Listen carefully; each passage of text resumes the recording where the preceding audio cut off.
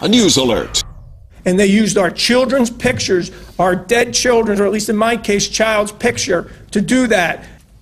Aurora theater shooting victims presenting a united front, saying they aren't getting the $5 million that so many people donated to help them out.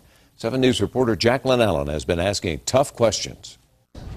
The new call for help. This is awful. From those most hurt by the theater shooting. We have to stand up and fight for the money. Doesn't sit well with some who donated their hard-earned dollars. If the money is supposed to belong to help the victims, give it to the victims. Aurora business owner Mickey Vendiker has been organizing fundraisers, but says after this, he'll send money directly to those affected. Don't lollygag and keep it in loopholes and red tape for months to even years. Community First admits there have been obstacles, in part because of the criminal investigation. Some of the communication with the gag order has not flowed as freely as it might in another situation. Will this money make its way to victims? Absolutely.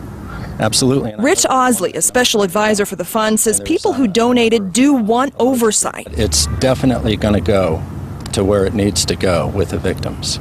So it will directly go to the victims? Yes, ma'am. So the focus right now is meeting immediate needs, $350,000 given out so far, then forming a thoughtful long-term plan for which he says the committee will listen to victims. But it's not up to them?